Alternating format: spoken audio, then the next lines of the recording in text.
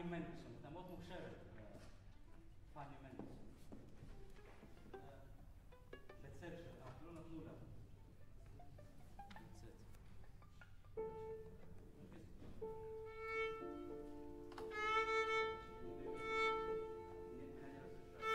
Ну, у нас же есть генерал для этого.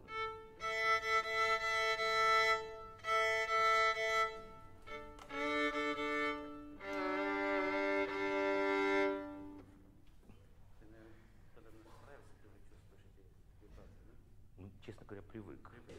20.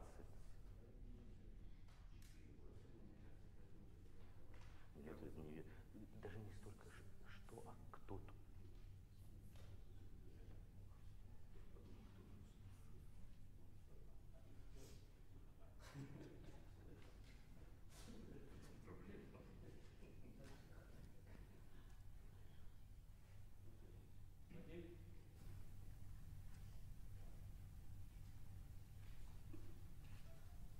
Hello, everybody. Please take your seats. Welcome to a very special masterclass, another masterclass in our series of the masterclasses. And today I'm so happy to introduce you a special masterclass. I mean, every masterclass is special, but for me personally, this is twice special because the person who introduced was a student here at Keshet Eilon in early 90s. Yes, and look what happened to him. Yes, today he is doing really world-class career, and it's always happy and a privilege for me to introduce our professor of Keshet Eilon, Vadim Gluzman.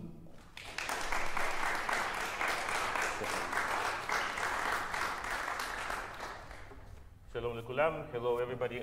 We will start with a little bit unusual introduction to the class. You may see in your programs that today's masterclass is dedicated to the memory of our head archery coach, Fima Hayutin, whom we sadly lost last year. He loved when pieces were dedicated to friends' honor. So, in his honor, Yulia and I will play Gluck's melody in Chrysler's arrangement.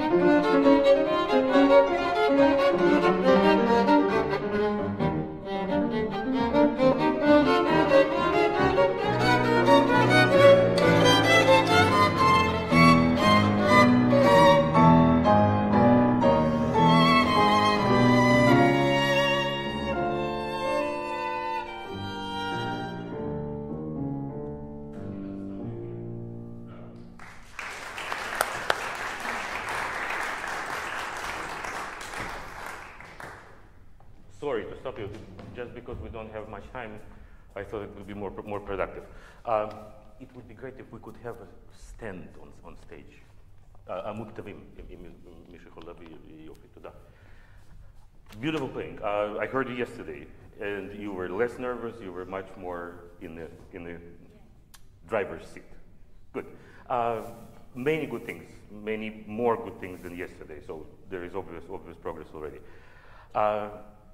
There are a couple of things that I need to talk about with Prokofiev in particular, and in general, and this concerto in particular. In one of his letters, he writes that the word he hates the most is interpretation.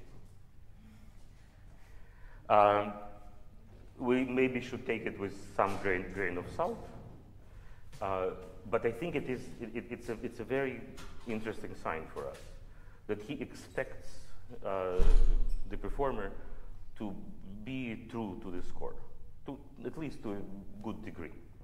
Yeah, I feel that your general attitude towards tempo is, to my taste, much too free. Basically, if I were to hear this piece for the first time in your version, I would have made a note to myself, that's a concerto for accelerando in orchestra. There is a constant feeling of changing tempo. Your pedal of gas is constantly being pushed more and more, no matter what is the situation. You change tempo and immediately start moving it. You start the piece and you begin to move it. If we look at what he writes, I will save you time. The very first accelerando he writes is here. By this point, you have been accelerating for a good while, and then there was a big jump here. By the time we got to Pio Mosso, we had a little bit of Tom and Jerry situation. Your first accelerando that you took was already in the first 8 bars. You started in one tempo, you ended the first sentence in completely different tempo. I want you to start once again. I will poke you from time to time.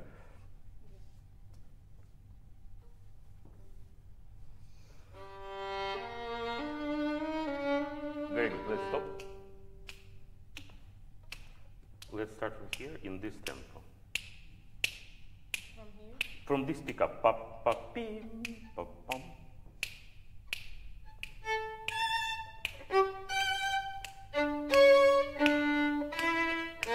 What do you say? Okay, I guess. What do you think? Was much slower. Much too slow. Now, of course, this would be irrational to play it so slowly. Maybe consider that this is just as irrational to play it in this tempo. If we look, you don't have the second movement here. No. No. It's very interesting to see his markings, his tempo markings. We have second movement here. Yeah. May I think it's fascinating.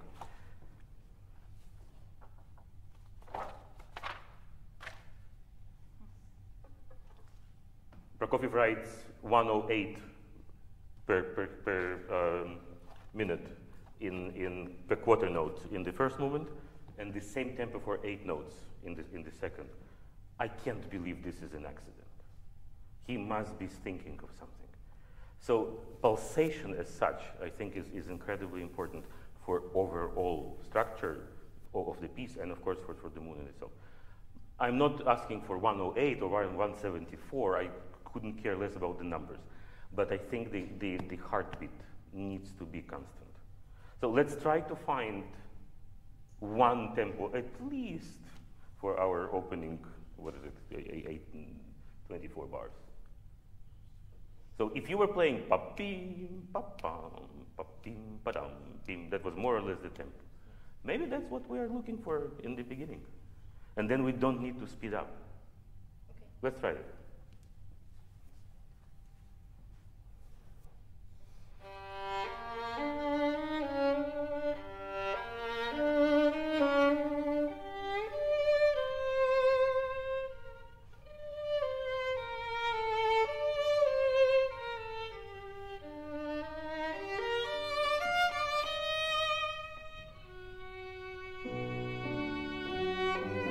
Now hold the tempo.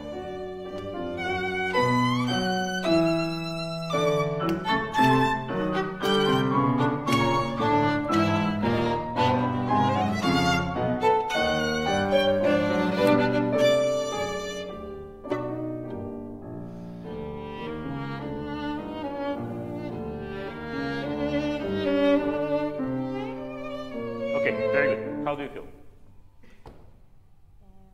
I feel better.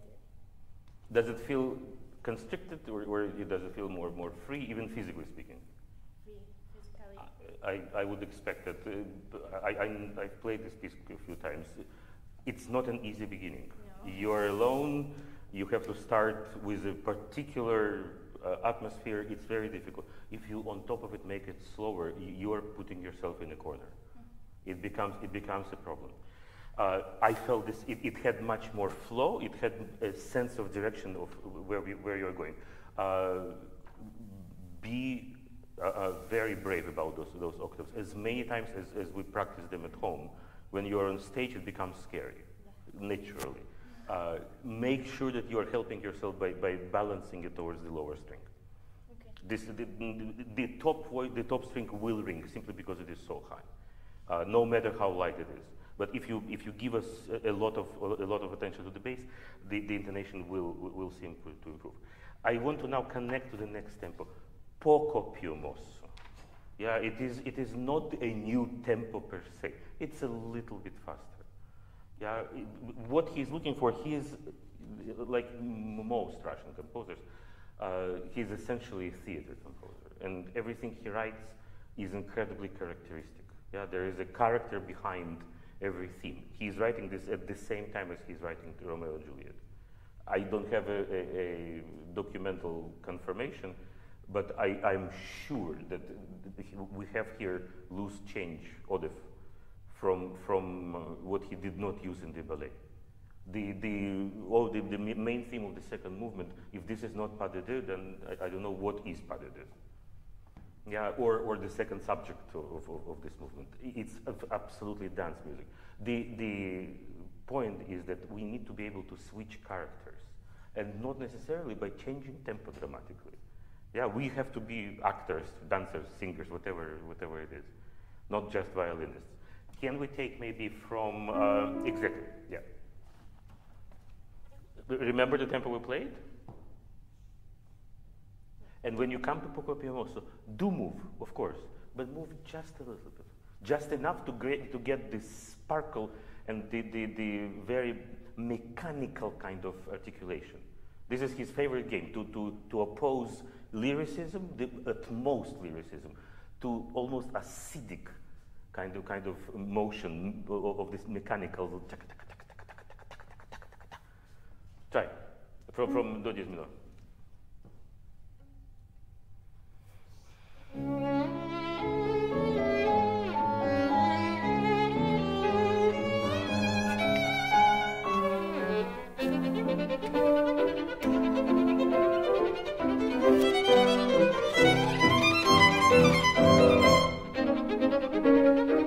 Can this have a little bit more of a biting character? Rather than a little bit higher elbow, try to be above the ground. You play with no shoulders, you have no excuse. Get your elbow to G string and make sure that your fingers are really controlling the bow. Try it straight from piano. You have a partner. Yeah. Sorry. A little.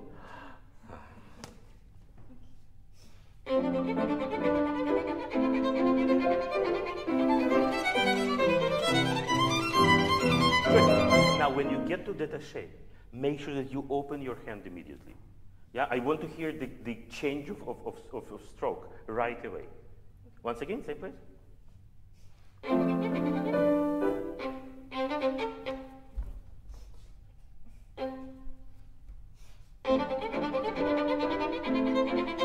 Now open. Go, go, go.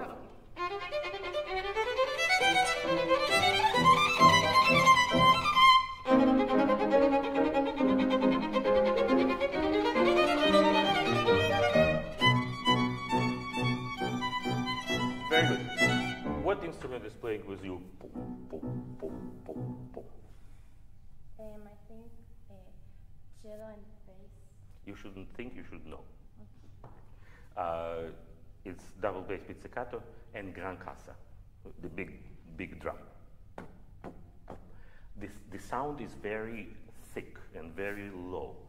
Yeah, it's rather round. It's not as sharp articulation as it is on the piano. There is no other way. You need to be able to be noticed. So this kind of articulation will not work. We need a little bit of bite to the string. I'm not asking for accents, not asking for anything aggressive, but just enough to create a contrast of articulation between the basses and gran cassa. Yeah, try it. Basically, every down bow from the string. A little bit of pronation in the string. But I want to hear all the notes.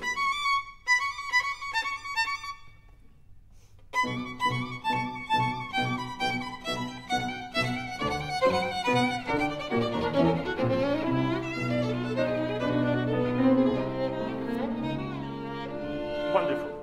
When you are thinking of playing softer, what is your immediate physical reaction? What do you do? You think you have to go down in dynamic? Less pressure. Less pressure. Anything else? I would love if you took out word pressure from your dictionary completely, in regards to violin playing. Exchange it with weight. We have more than enough weight for playing violins, small instrument. Anything else? I think maybe more bow. Yes, that would be fantastic. Why don't you? You do the opposite. You release the contact too much to my taste. And we'll since we are already out of time, we'll move to the second subject, where is the similar situation. Yes, we of course use less weight on the string. We don't need so much, but we cannot do two. We should not do two things. We can, but we shouldn't. We should not lose contact between the hair and the string. No matter how softly you want to play, you have to produce vibration of the string. Yeah, you are lifting the weight, the bow from the string much too much. It does not produce sound properly. And the lighter you play, the faster the bow should be. Yeah, otherwise your sound will be falling to your feet, which it does very successfully. Yeah, let's try to send it into the hole. Let's start from the second subject.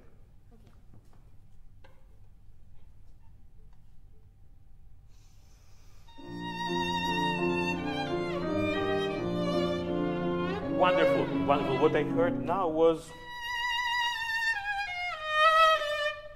I would like to, it was much better than what you did before. I wanted at the same time very even bow speed. Yeah, not slower and faster and slower. Very, very, very even, very calm.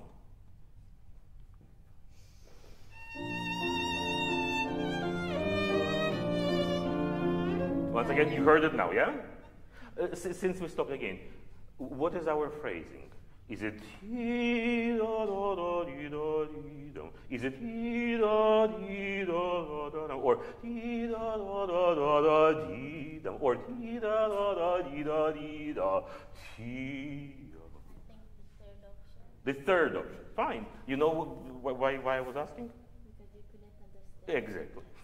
Exactly. Now, there is no right or wrong. I just need to know what is it you are saying. Do it once again, and careful.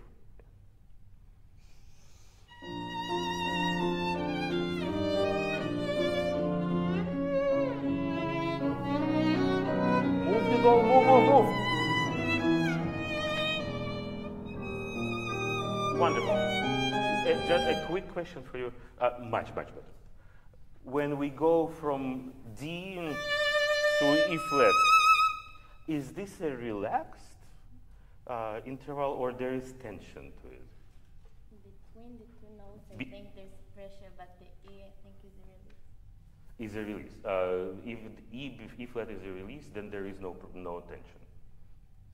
I think it's a mistake. And what is incredible, he's writing D sharp, re diez, mi bemol. He's changing the harmony on a dime. It's a miracle of a moment. I would want them to notice it. You keep it for yourself. I think it's egoistic. Let's take it from here.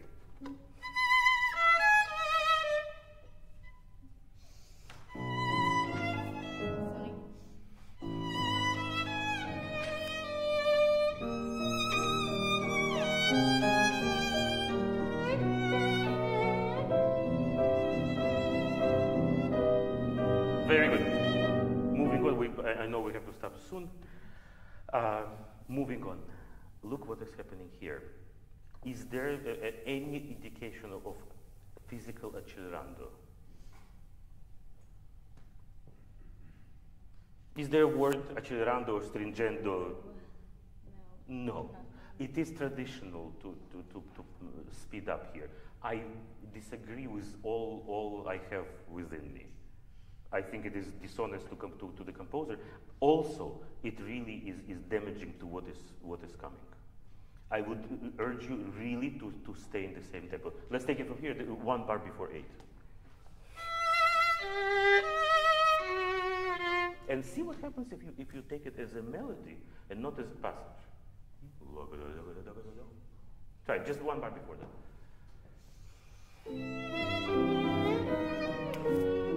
No, let's, it's a continuation. Do not prepare anything. Nothing is happening there.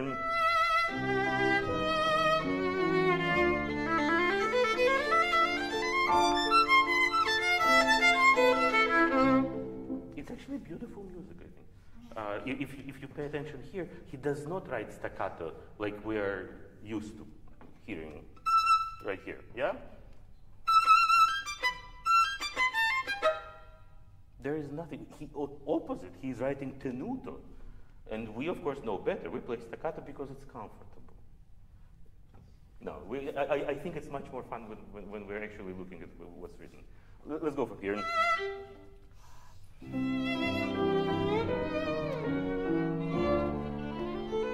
Sing.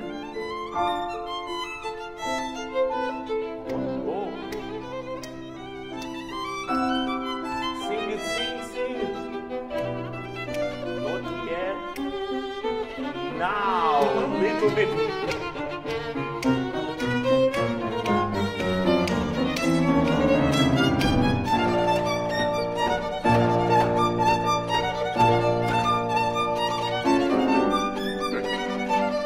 I would not play it any faster than this. I would use 7 times more bow. Okay. You are against, I emphasize against, a massive orchestra at this point. Maybe over-orchestrated. Yeah, but you need to be realistic. Last point. What does he say here? I know. Tempo prima. What did you do here? Why? And then what does he say here? No, it's the same thing. In the same tempo. What did you do? Took it faster. And okay, give me a reason why this was all happening. Recordings that you've heard. I guess so. Mm-hmm. It's a very typical thing that we all do, myself included. It's normal. We are influenced, and it's wonderful to be influenced. But when we're influenced, it's even more wonderful to ask why.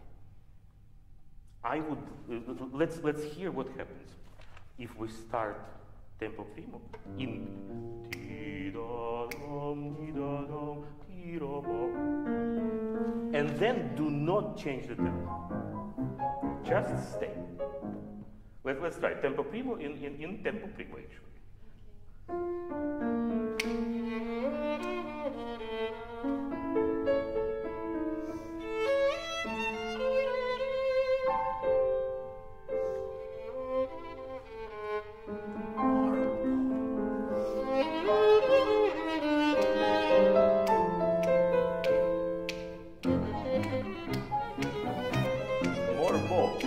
More bow.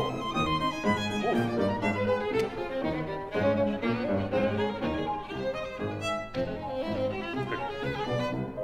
Isn't it easier to play? But much easier. Of course it is much easier.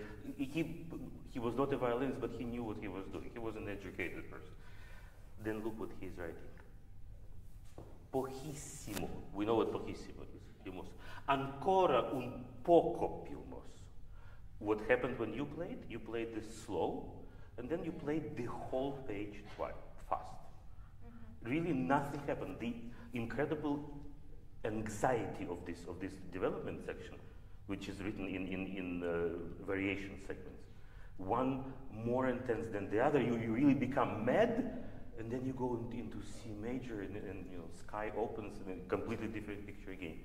You erased all of the characters just because you didn't manage the tempo. It's not about violin playing. As you see, your violin playing becomes better when you actually read what is written.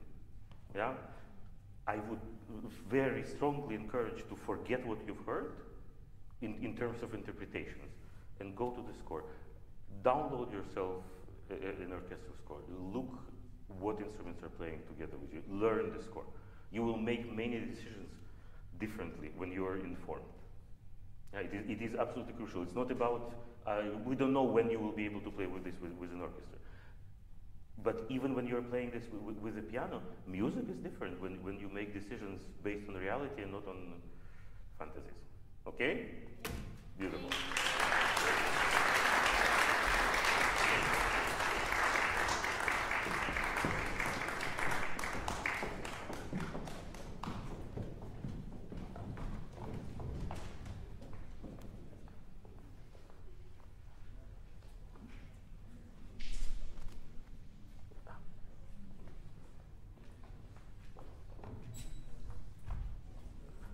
יש לנו פה מים?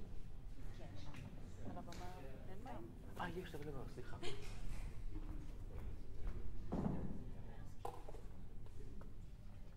בואו נתחיל, קדימה.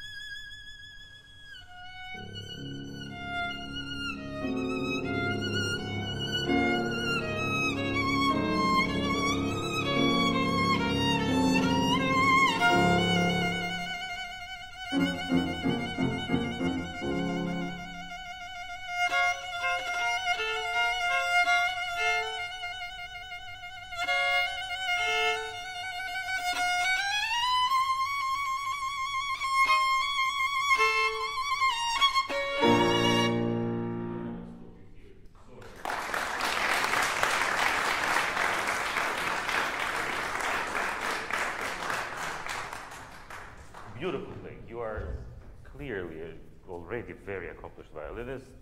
You're extremely musical. You have a lot to say, and I want you to know what are you saying. I think this is the in your case this is the most important thing. We could discuss this way or that way or this way or this way.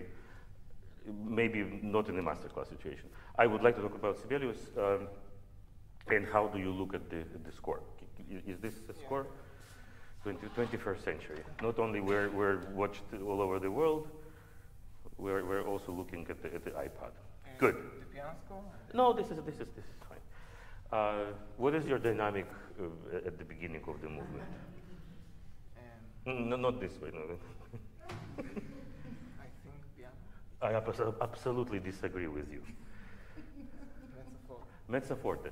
We know that this is a second version of this piece. If you were here last night, you would have known it because Professor Rashkovsky talked about it at length.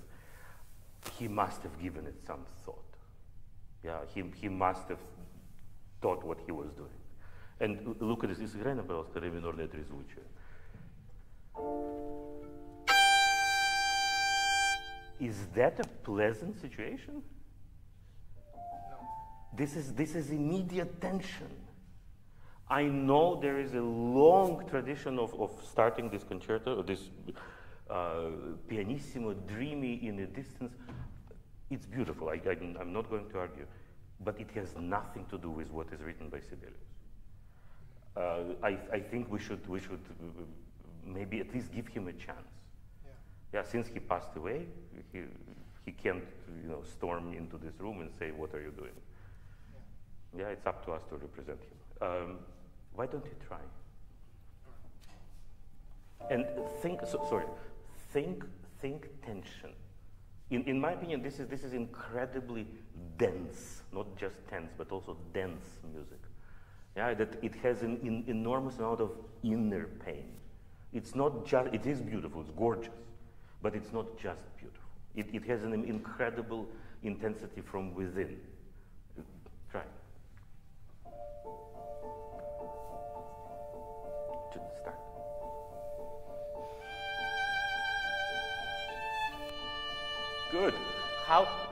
how did you decide not to vibrate A? Was there a decision? No. The problem is, I don't like it, but it's not about me liking or you liking. These notes sound inconsistent. A vibrated note next to completely white note, they're absolutely disjointed in the way they sound. I would really encourage, if you vibrate, which I definitely would, I would look for continuous vibrato in this case. Let's try.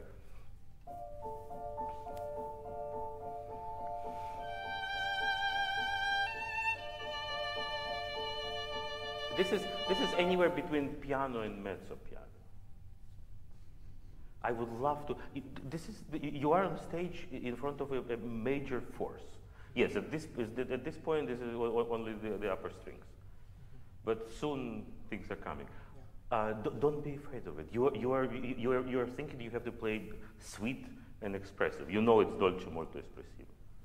We don't know if it's dolce molto or molto espressivo. It's another question. But it does not mean piano. One does not exclude the other. Let's try again. Believe in the sound here.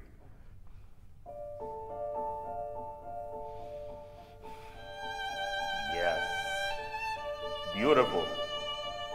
Keep the sound. Don't let it go. Keep the sound. All the way. Now you can release. Very good. What happened before, you played all of this absolutely on one level. There was no shape to the phrase, all the way until you came to this. You started developing phrase only from here.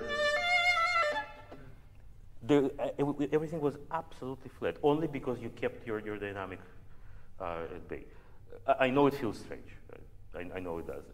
Consider. Yeah. Moving on. I think it's an incredibly important subject, which since it comes back a lot in this concerto, just to mention it, triplet, is the most expressive rhythmical figure in romantic music. When it comes, every composer uses it very differently. Let's say if it was Schubert uses triol to move the line forward. Brahms always uses it in an opposing manner. He will oppose it to a duplet or quadruplet. Yeah, Sibelius does the same. In this case, it is very clear. The triplet is a tension-building material. What you did here.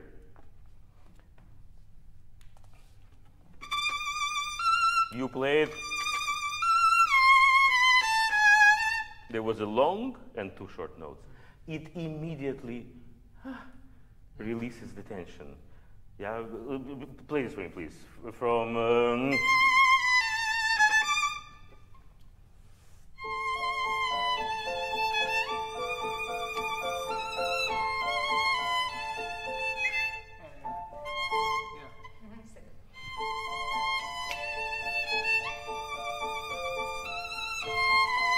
Yes. Even more now, go. Now careful. 1, 2, 3. 1, 2, 3. No, you're stretching. You're stretching. Now you're stretching the 8 notes. Dee da da da da. Dee da da da da. Very. This needs to be as precise as possible, or we'll lose the tension. Once they do it again from.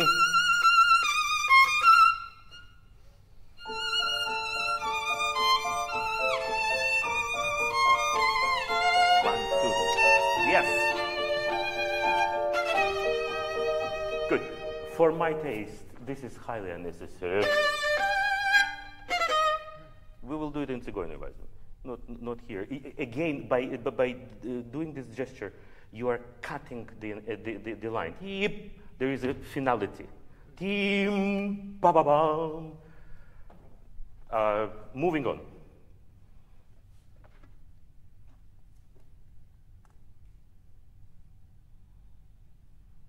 Where did you make this ring for Sandos?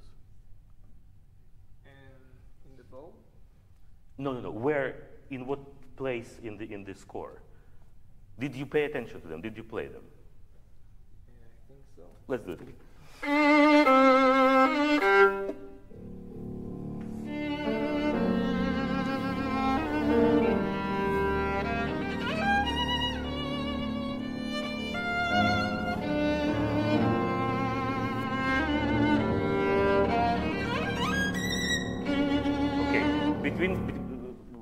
You were now actually paying attention as opposed to the first time. But between the top si bemol and low do diez, which note was stronger? I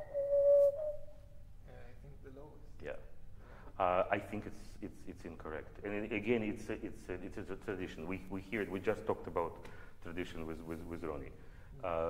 We hear so many interpretations, and it inevitably affects us. Ti-do. It's not ti-do. Yes, it is very comfortable to play it on the down bow, but the message becomes crooked. Yeah, and I do think again we lose energy. Moving on, another triol. Yeah, which you played as a entrance into quartol. It did not have. We have a very clear 2, 3, 4. Pa pa pa pa pi pa pa pa pam.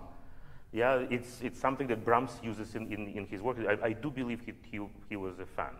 I don't know if it is true, but it sounds like he heard a lot of Brahms.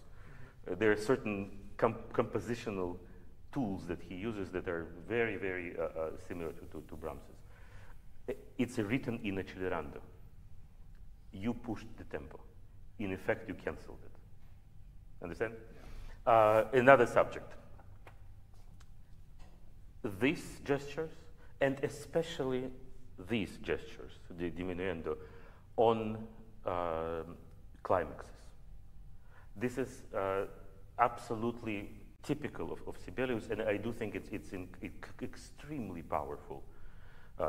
You've observed some of them. I don't know how you chose which ones were important, which ones were not.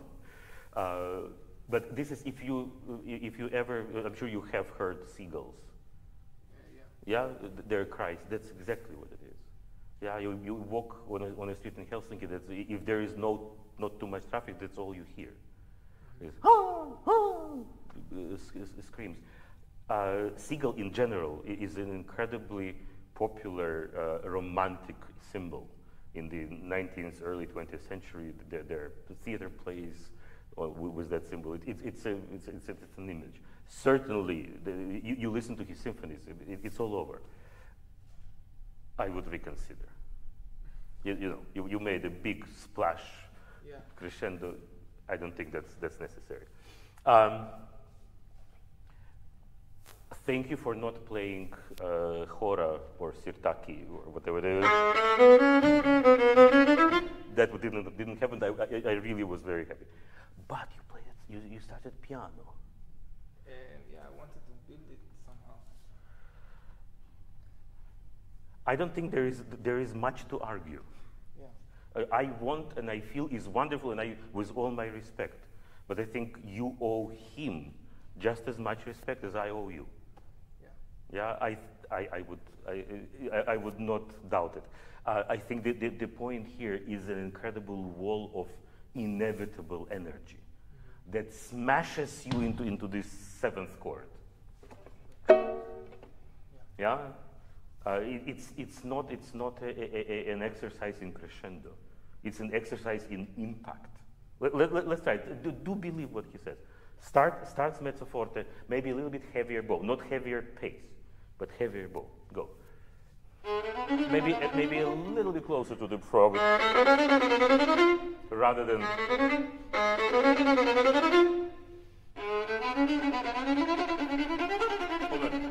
Look at the bow. Eyes here, not here, but here.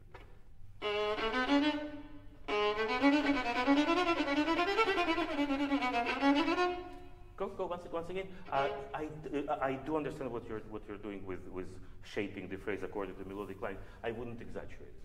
I need rather arrival than the way how we go up and down and up and down. I don't think this is the goal. Goal is there.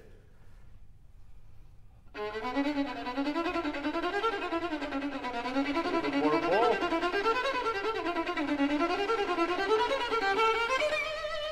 Very good. If you would allow yourself not to stand on your toes, but remain on your heels. Let's do it again. Make sure your weight is backwards, not front.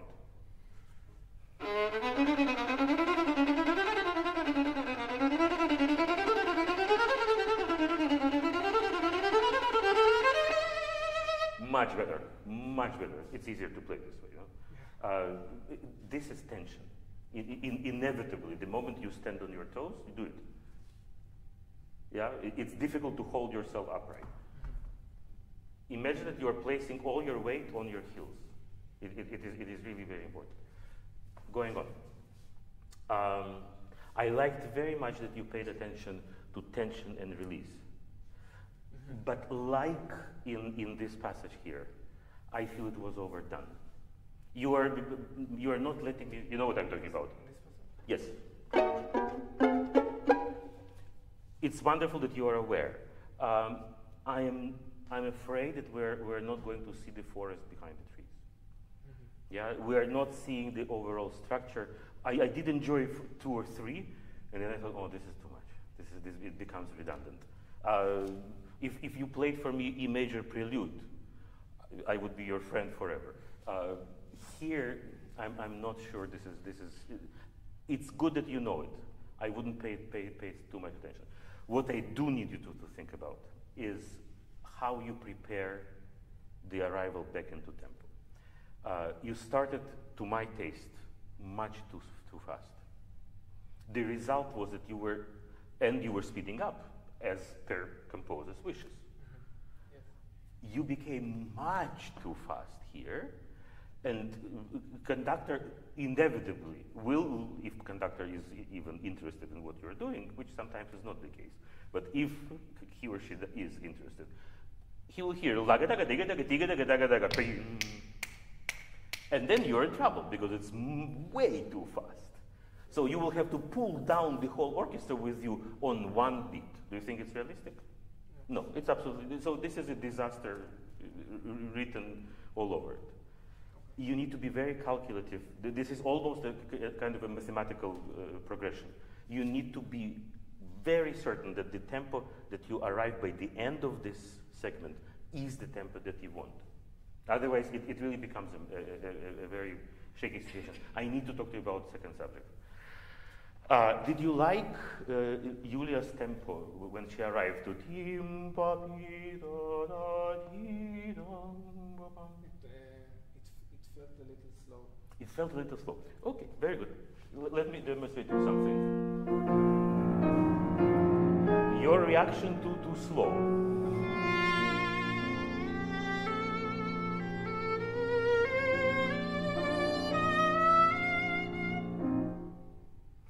It took you almost 2 bars to go through that bar.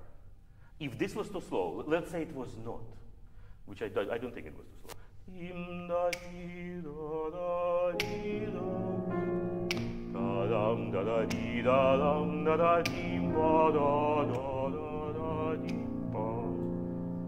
Then it is actually recognizable in Sibelius language. This is as Sibelius as it gets. It's almost as noticeable as pa-pa-pa-pam for Beethoven. You clearly took tempo absolutely down. It is confusingly written. I will give you that. But you are an intelligent man. You can divide bar in half and then go with that. It's not very difficult. Let's do it once again. Let's try to stay in tempo and be aware that there are clarinets playing.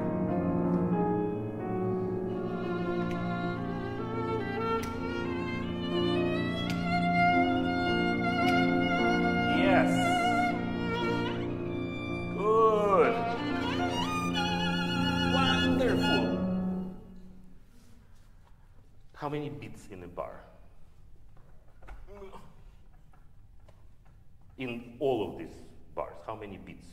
He writes, it's right here in front of you. 6. How many beats did you have in this bar?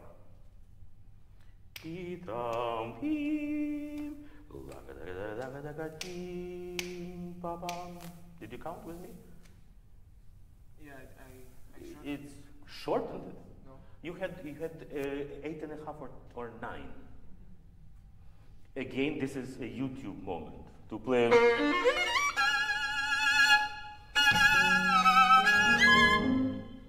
The musical material, the theme of this second subject is,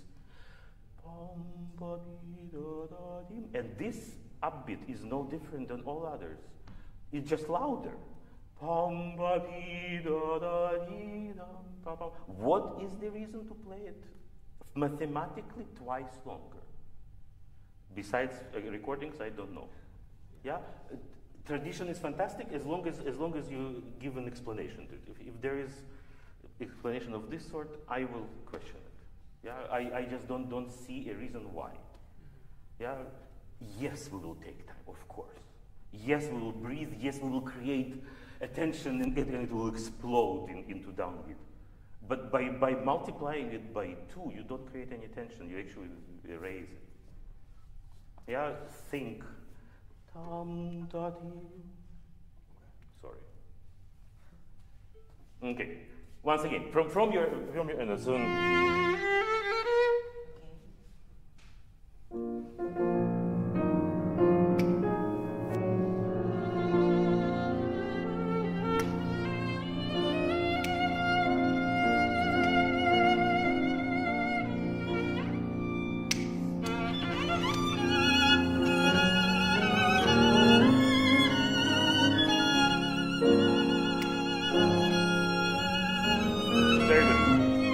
Let's stop to move forward. Yes. I know you were not comfortable. Well, how uncomfortable on scale 1 to 10? I can get used to it. Of course you can. If you couldn't get used to it, you wouldn't be here. Of course you can get used to it. But it's not terrible. No. This rhythmical figure, pam, pa, pam, is all over the place. Look at this. Almost every bar, or at least every 2 bars, he must be meaning something by it. Yeah, to pervert it in such way. Point taken. Going on. This is a very important moment. When we start, tell me, where does he begin the ritenuto here?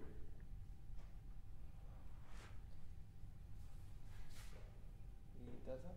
Mm-hmm. And when did you start ritenuto? Maybe here. Exactly. Perfect. Again, another tradition, for which, again, I cannot find an explanation. He is writing incredibly clearly for us that he wants a gradually diminished tension.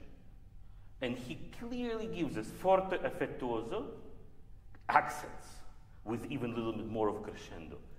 Diminuendo tu mezzo forte tenuto. Diminuendo tu mezzo piano. Piano. Pianissimo. What did you do here? You were playing, but by this point, your heartbeat was 1 beat per 2 minutes. Instead of pianissimo, crescendo to mezzo piano, you did? Mezzo forte, diminuendo to pianissimo. He's, I think, being incredibly clear. You want to try? Go from here. Then less. And it's always connected to tam pa pam. And pay attention. The last one is also tim pa pam. You were playing this 4 times slower, which in effect canceled the amazing moment of this fermata. Yeah, this is when Dr. Faustus is asking the Mephisto to stop the time.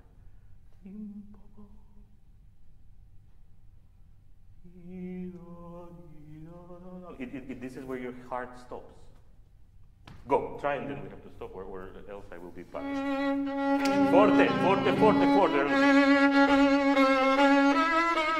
Every note.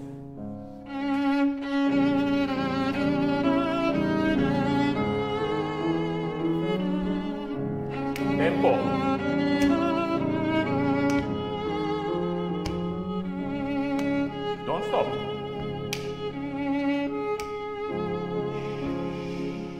1. Tempo, tempo, 2. No, do not slow down.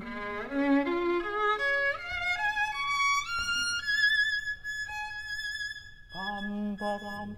And yes, it's another tradition. We see this, and we do this. This is tenuto marking. He's asking you to prolong the note rather than. Let's take it from here. Imagine it's almost legato going all the way to the top. Go and 1.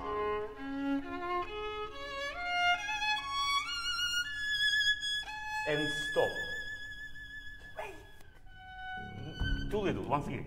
Much longer fermata. Have patience.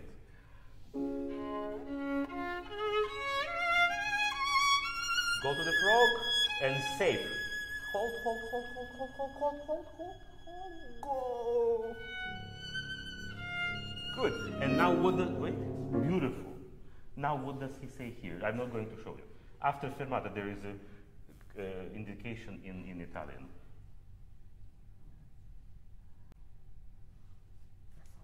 What do you think it should be? It's about tempo. Yeah, Accidente. Sorry. Poco a poco meno moderato. This is almost not about tempo. When we are in recapitulation before the coda, there he says stringendo. There we push the full tempo, meaning we do not start slow here. We are back to tempo. This momentary flash of fermata is over with the tempo. We become less modern. Of course, you will speed up a little bit. I'm not so stingy, but it has to be measured. You are starting in largo and arriving at allegro. For me, it is way too, and it's not according to what he says. If you observe it, you'll be the first one to do it according to Sibelius. Could be fun, you know, urtext rendition. Okay, bravo.